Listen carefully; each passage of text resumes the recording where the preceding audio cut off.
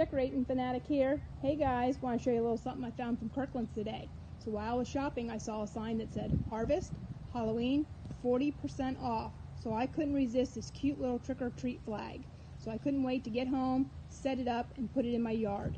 The other day when I was shopping, as you can see, the wooden sign that has a little buffalo check little ribbon says Grateful.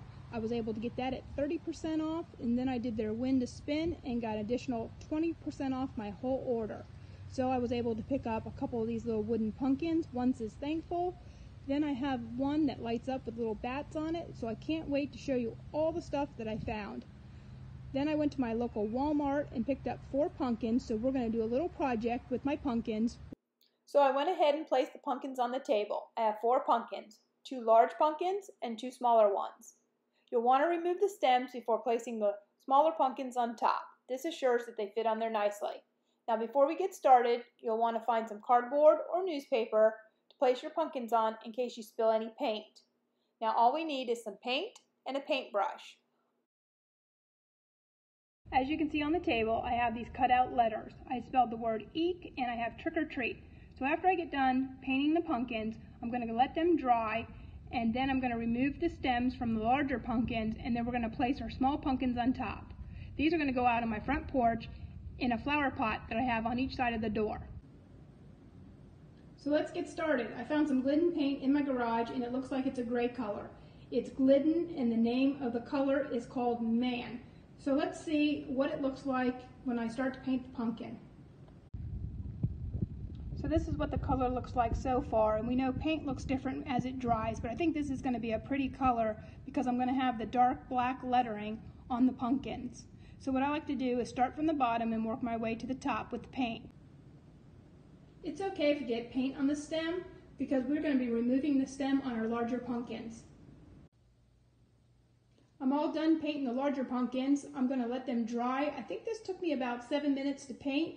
So while I'm painting the smaller pumpkins, I will let them dry, and I'm going to go ahead and rinse out my paintbrush and pick another color that I want to paint the smaller pumpkins. I went ahead and painted my pumpkin a bluish gray. What I had was a dark gray color, and I decided to use the Glidden lighter shade and add to it, which gave it this bluish gray color. Now don't forget to paint your pumpkin stems. So right now I'm letting the pumpkins dry. I got the smaller pumpkins all painted. I also painted the stems. Now the larger pumpkins in the back, once they dry, we're going to go ahead and we're going to cut off the stems.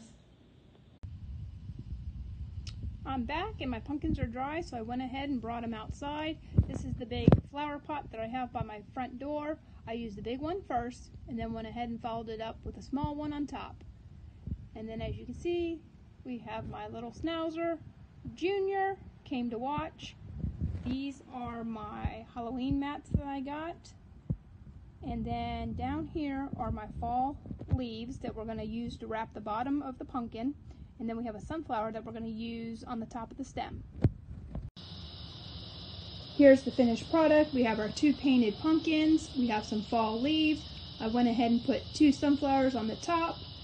And as you can see, I have another pumpkin down here that's made out of wood with our buffalo check ribbon. It says Grateful. That came from Kirkland's. Then over here, we have the other 2 painted pumpkins that says Trick or Treat.